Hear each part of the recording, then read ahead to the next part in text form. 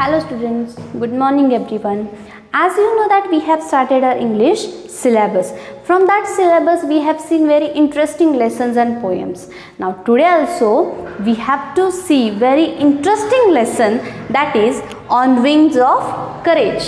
That is a short autobiography of any army officer. ही एका army ऑफिसरची थोडक्यात autobiography केलेला हा एक लेसन आहे. बायोग्राफी म्हणजे त्याचं थोडक्यात आत्मचरित्र लिहिलेल्यासारखा हा एक लेसन आहे. नाव on wings of courage. Wings म्हणजे काय? पंख. करेज म्हणजे धैर्य, म्हणजे धैर्याच्या पंखावरती किंवा अशा प्रकारे हा लेसनचं नाव आपण म्हणू शकतो. On wings of courage, page number 15. Air force marshal Arjun Singh. Air force marshal म्हणजे हे जे काही अर्जुन सिंग होते ते कशामध्ये ऑफिसर होते? एअरफोर्समध्ये, म्हणजे वायुदल. एअरफोर्स म्हणजे वायुदल. वायुदलामध्ये ते काय होते? मार्शल. मार्शल म्हणजे हायेस्ट रँकिंग ऑफिसर, म्हणजे त्यांची जी काही पोस्ट होती ती वायुदलामध्ये एअरफोर्समध्ये खूप हायेस्ट पोस्टवरती ते होते. An icon of India's military history. Icon म्हणजे सिम्बॉल, म्हणजे ते इंडियाची मिलिटरी हिस्ट्री जी होती. मिलिटरी म्हणजे आर्मी, तुम्हाला माहिती आहे. तर इंडियन आर्मीच्या ज्या काही इतिहासामध्ये ते एक प्रकारचे सिम्बॉल, म्हणजे एक प्रकारचे एक चांगलं व्यक्तिमत्व, असं कुणीही त्यांना चांगलं म्हणावं असं एक ते व्यक्तिमत्व होते. Will always be remembered as a war hero who had successfully led a young IAF during the 1965 Indo-Pak War. Now Arjun Singh, he was a Air Force officer, Air Force Marshal, म्हणजे ते highest ranking officer होते. ते एक icon होते. And will always be remembered as a war hero. He always be remembered as a war hero means he was very brave person. So everybody will remember as a war hero. त्यांना war म्हणजे युद्ध, एक युद्धातील hero अशा प्रकारे त्यांची एक ओळख झालेली होती. Who had successfully laid means lead, म्हणजे नेतृत्व. लीड म्हणजे नेतृत्व, म्हणजे लेड म्हणजे त्यांनी नेतृत्व केलेलं. It is a past. Okay, so lead past is laid. So successfully laid a young IAF. त्यांनी ते काय केलं होतं? एक चांगल्या प्रकारचं नेतृत्व केलेलं होतं. Young IAF. IAF means Indian air force. IAF means Indian air force, म्हणजे इंडियन एअरफोर्सचं जे काही नेतृत्व होतं ते एक चांगल्या प्रकारचं नेतृत्व त्यांनी केलं होतं. Wien during the 1965 इंडो-पाक war. इंडो-पाक means India versus Pakistan, म्हणजे 1965 in the 1965 the war has done in between the India and Pakistan. 1965 मध्ये म्हणजे 1965 मध्ये भारत आणि पाकिस्तान याच्यामध्ये जे काही युद्ध झालं होतं, वॉर झाला होता, त्या वॉरमध्ये किंवा त्या युद्धामध्ये अर्जुन सिंग यांनी इंडियन एअरफोर्सला चांगल्या प्रकारे लीड केलेलं होतं. लिसन carefully, this lesson is very tough. म्हणजे हा थोडक्यात लेसन थोडा टफ आहे, हार्ड आहे. And it is for your board exam important lesson, म्हणजे तुमच्या बोर्ड एक्झामसाठी इम्पॉर्टंट सुद्धा आहे. So listen carefully. He laid successfully during the इंडो-पाक war. इंडो-पाक means India versus Pakistan. India versus पाकिस्तानच्या युद्धामध्ये त्यांनी सक्सेसफुली लीड केलं होतं. कोणाला? तर Indian air force IAF. The only officer to attain the highest post of marshal. म्हणजे ते एकटेच असे ऑफिसर होते की त्यांना एकदम हायेस्ट पोस्ट, एकदम वरच्या लेवलची पोस्ट त्यांना मिळाली होती. ते असे ऑफिसर होते. The air force equivalent to the armies five-star field marshal. म्हणजे एअरफोर्सचा जो ऑफिसर असतो तो आर्मीमधल्या ऑफिसरसारखाच, आर्मीमधल्या ऑफिसरचे जे 5-स्टार ऑफिसर असतो, म्हणजे अगदी तुम्हाला माहिती आहे, as you know that army in the Indian army if you have promoted म्हणजे जर का तुमचं प्रमोशन झालं then you will get a star. Yes ना, म्हणजे तुमचं जर का प्रमोशन झालं तर तुमच्या युनिफॉर्मवरती तुम्हाला स्टार मिळत जातात. म्हणजे इंडियन आर्मीच्या युनिफॉर्मवरती, इंडियन आर्मीमध्ये जशा प्रकारे तुमच्या कर्तृत्वाने जर का तुम्हाला प्रमोशन मिळत गेलं तर जसे स्टार मिळतात. मग 5 स्टारचा जो ऑफिसर असतो, सगळ्यात जास्त स्टार मिळाल म्हणजे 5 स्टार, तर जो का 5 स्टार मिळालेला जो का ऑफिसर असतो तो आणि इंडियन एअरफोर्सचा मार्शल म्हणजेच हायेस्ट रँकिंग ऑफिसर, हे दोन्ही इक्विव्हॅलंट असतात, म्हणजे एक समानच असतात. Singh was a fearless and exceptional pilot who had flown more than 60 different types of aircraft. म्हणजे Arjun Singh was a fearless म्हणजे नीडर, त्यांना कशाही प्रकारची भीती नव्हती. He was a fearless officer. आता in Indian army otherwise in air force officer there is we have to fight फिअरलेसली. म्हणजे आपल्याला माहिती आहे की इंडियन आर्मी असो किंवा एअरफोर्स असो, आपल्याला दुश्मनांशी फाईट जी आहे ती अगदी फिअरलेसलीच केली पाहिजे. So Arjun Singh was like that only. He was very fearless and exceptional, म्हणजे एकदम वेगळे होते ते, कारण त्यांना कशाही प्रकारची भीती नव्हती आणि त्यांच्याकडे खूप प्रकारचं धैर्य सुद्धा होतं, म्हणून ते एकदम एक्सेप्शनल म्हणजे एकदम सगळ्यांपेक्षा वेगळे होते. ही सगळ्यांपेक्षा वेगळे पायलट होते. who had flown more than 60 different types of aircraft. Aircraft म्हणजे इंडियन आर्मीचं जे प्लेन असतं त्याला एअरक्राफ्ट म्हणतात. म्हणजे त्या अर्जुन सिंग यांनी 60 पेक्षा जास्त वेगळे वेगळे एअरक्राफ्ट म्हणजे जे काही इंडियन आर्मीचे प्लेन होते ते उडवले गेले होते. कशासाठी? अर्थातच फॉर द वॉर, अर्थातच युद्धासाठी ते उडवले होते.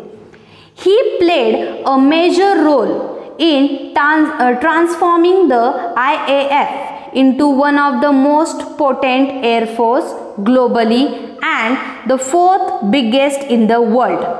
He played a major role in transforming म्हणजे त्यांचा जो काही ट्रान्सफॉर्मिंग म्हणजे बदल घडवून आणणे. ओके, म्हणजे त्यांचा जे काही रोल होता, त्यांचं जे काही काम होतं, कशामध्ये बदल घडवून आणण्यामध्ये. कशात बदल घडवून आणायचा?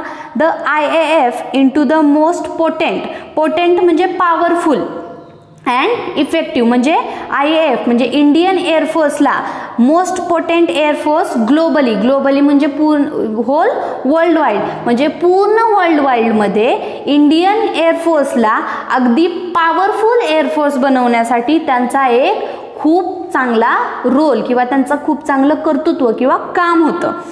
And the 4th biggest in the world, आणि ग्लोबली म्हणजे पूर्ण जगभरामध्ये, पूर्ण वर्ल्ड वाईडमध्ये नंबर 4ला इंडियन एअरफोर्स ही किती नंबरला आहे? नंबर 4ला. नंबर 4ला आणण्यासाठी काम कोणी केलं? हे अर्जुन सिंग यांनी केलं. Means he was very fearless and करेजफुल person. म्हणजे त्यांच्याकडे खूप धैर्य होतं, शिवाय he is very talented person, ते खूप हुशार सुद्धा होते. His contribution to the Indian Air Force is monumental to the list. Monumental means of great importance, म्हणजे खूप महत्त्वाचं. म्हणजे त्यांचं जे काही कॉन्ट्रीब्युशन होतं इंडियन एअरफोर्सला ॲट द नंबर 4 आणण्यासाठी, म्हणजे पूर्ण वर्ल्ड वाईड म्हणजे in whole world wide Indian air force is at the number 4. म्हणजे त्यांचं पूर्ण जे काही कॉन्ट्रीब्युशन होतं नंबर 4ला आणण्यासाठी ते खूपच महत्त्वाचं. मॉन्युमेंटल म्हणजे खूप महत्त्वाचं, व्हेरी इम्पॉर्टंट. द IAF ग्रीव विथ हिम. ग्रीव म्हणजे वाढणे, म्हणजे IAF इंडियन एअरफोर्स ही त्यांच्यासोबतच वाढत होती. He was the epitome of military leadership in classical sense as it is. Epitome means a perfect example. He was a perfect example म्हणजे एक खूप उत्तम उदाहरण होते. कशाचे? IAF म्हणजे इंडियन एअरफोर्सचं जे काही लिडरशिपचं जे काही नेतृत्व करणारा जो काही पर्सन असू शकतो, तर तो नेतृत्व करणारा पर्सन कसा असू शकतो याचं एक ते उत्तम उदाहरण होते. Therefore, not surprising that he was honored with the rank of Air Force Marshal. Former Vice Chief of IAF Kapil Kak said. आता Kapil Kak he is a former Vice Chief of IAF. Kapil Kak, he is a person that is on the post of former Vice chief म्हणजे Indian एअरफोर्सचे जे farmer vice chief होते कपिल काक, ते काय बोलले की अर्जुन सिंग यांचं जे काही कॉन्ट्रीब्युशन होतं ते खूप महत्त्वाचं होतं. म्हणजे अर्जुन सिंग यांचं जे काही काम होतं इंडियन एअरफोर्समध्ये ते खूप महत्त्वाचं होतं आणि ते एक उत्तम उदाहरण आहेत. इंडियन एअरफोर्सला जर लीडर कसा असू शकतो याचं ते एक उत्तम उदाहरण आहेत. म्हणजे त्यांची थोडक्यात इथं काय केलेली आहे, स्तुती केलेली आहे. त्यांच्या मोठ्या ऑफिसरने त्यांची स्तुती केलेली आहे. आपल्यापेक्षा मोठ्या ऑफिसरने आपली स्तुती करणे हे किती महत्त्वाचं किंवा किती आपल्याला अभिमान देणारं असतं ते माहिती आहे. म्हणजे तशा प्रकारे स्तुती कोणाची केली, अर्जुन सिंग यांची स्तुती त्यांच्यापेक्षा मोठ्या ऑफिसरने त्यांची केलेली आहे. Singh was honoured with the rank of marshal on the Republic day in 2002. Arjun Singh हे रिपब्लिक डे म्हणजे जो काही प्रजासत्ताक दिन झाला 2002 म्हणजे 2002 मध्ये जो काही प्रजासत्ताक दिन झाला त्यामध्ये त्यांना रँक ऑफ मार्शल म्हणजे त्यांना त्यावेळेस मार्शल हायेस्ट रँकिंग ऑफिसर ही जी काही पोस्ट होती ती त्यांना 2002 मध्ये देण्यात आली. Sam होमरजी, Framji, Jamshedji, मानिकशॉ and K.M. Karippa were the only two army generals honored with the rank of Field Marshal. Now there are name of person, it is very hard, but Sam Homsji, Farmji, Jamshedji Makshaw is one person and another person is K.M. Karippa.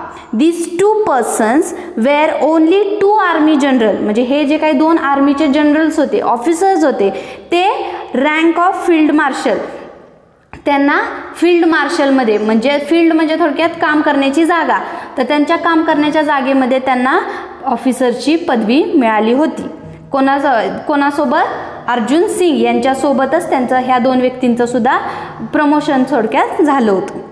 Known as a man of few words, Singh was not only a fearless pilot but also had profound knowledge about air power and applied it in a wide spectrum of area.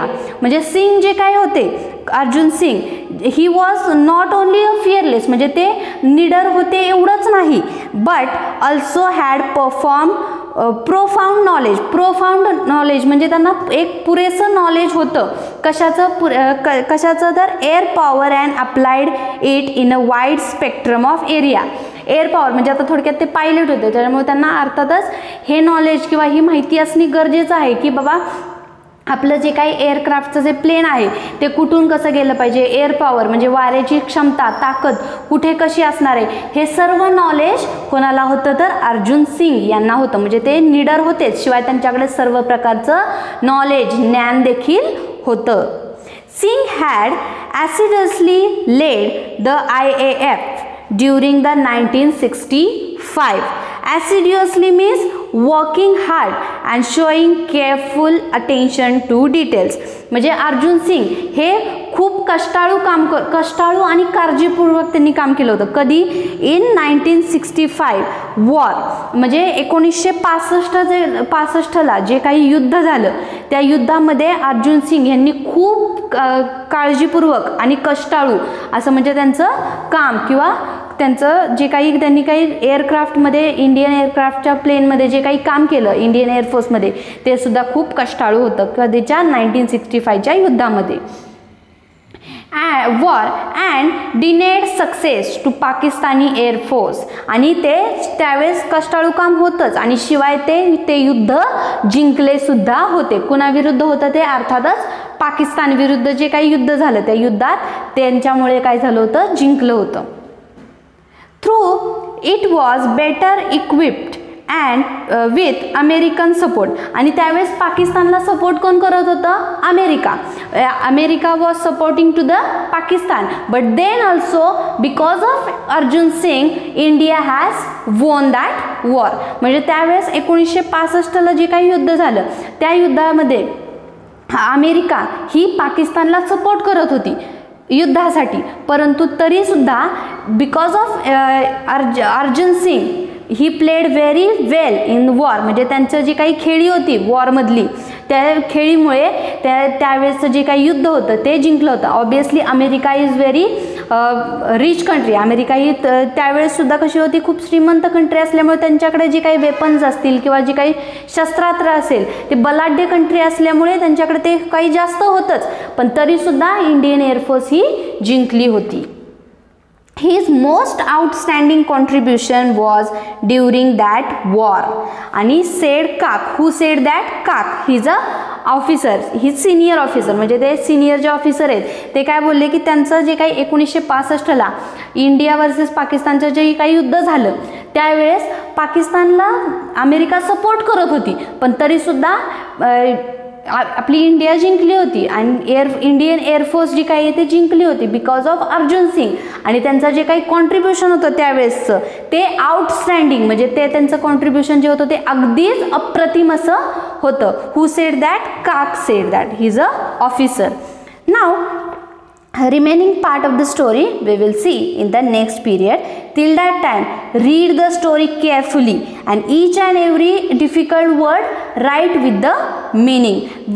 Whatever word you think difficult for you, write it, and if you don't know the meaning, find it from the dictionary because this is very hard lesson. हा जो काही lesson आहे तो थोडक्यात तुम्हाला बाकीच्या लेसनच्या तुलनेत हा थोडासा अवघड लेसन आहे, त्यामुळे हा लेसन वाचा and write down difficult word. What ever word you think difficult, एखादा शब्द तुम्हाला वाटतोय की तो डिफिकल्ट आहे तुमच्यासाठी, then right that difficult word with the Marathi and English both the meaning with the help of dictionary. डिक्शनरीच्या मदतीने मराठी आणि इंग्लिश दोन्ही मीनिंग लिहा आणि ही जो काही लेसन आहे, स्टोरी आहे ती वाचा. Now we will see next part in the next period. Thank you.